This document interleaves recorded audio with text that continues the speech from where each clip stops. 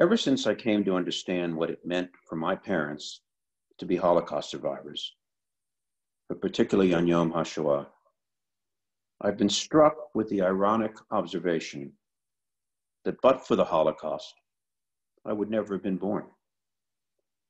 My parents met and fell in love in concentration camp.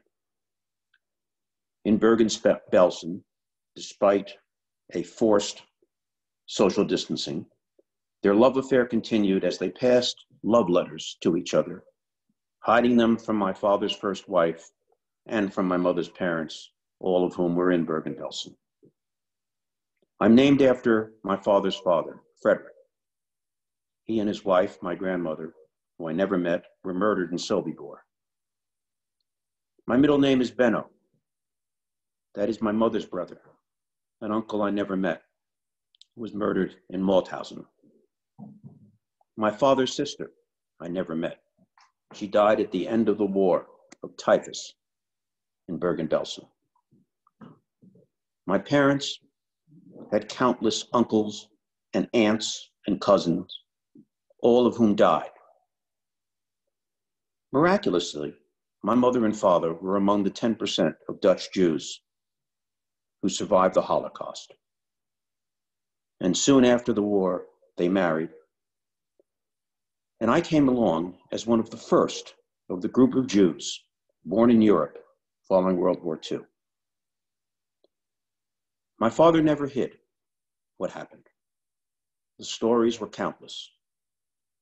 His walking on the streets with his Jewish star in Amsterdam one day when he and 5 or 6 other young Jewish men were put against a wall, and the Nazis commander said to the troops, "Ready, aim, fire."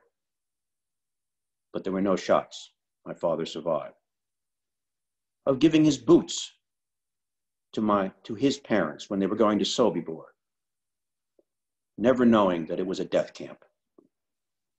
Of convincing one of his closest friends towards the end when they were in Westerbork, another concentration camp, not to volunteer to go to Auschwitz with his then girlfriend.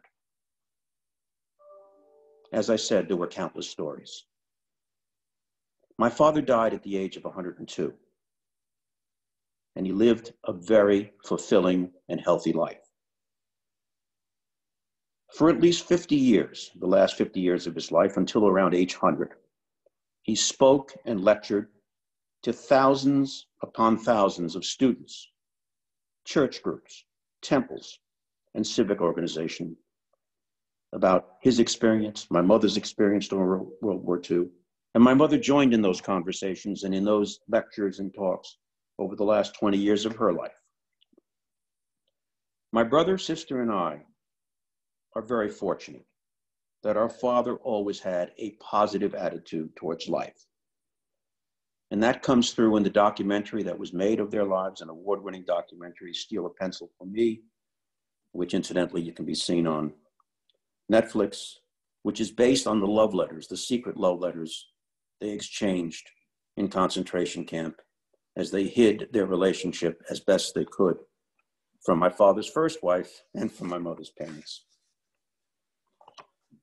On Yom HaShoah, I particularly recall how my father closed every speech and lecture that he gave with 4 principles that he asked everyone to live by.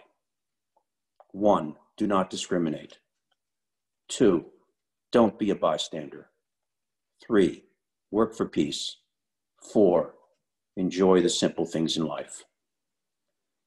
As we today remember the 6 million, I ask each of you to think about those principles, to be mindful of them, to speak out whenever anyone, but particularly our leaders, do discriminate and do encourage, even implicitly, hate. Yom HaShoah is a date of remembrance. And that remembrance requires that every one of us be mindful of its lessons and to teach it to each generation so that they in turn will do so for the next. This way, the world will never forget. One further comment. I don't know if anyone can see it, but this is a photograph of the 21 members of our extended family. My parents' 3 children, their 5 grandchildren, 7 grandchildren, some of whom they got to know and who got to know them. They are what my mother calls our sweet revenge. Thank you.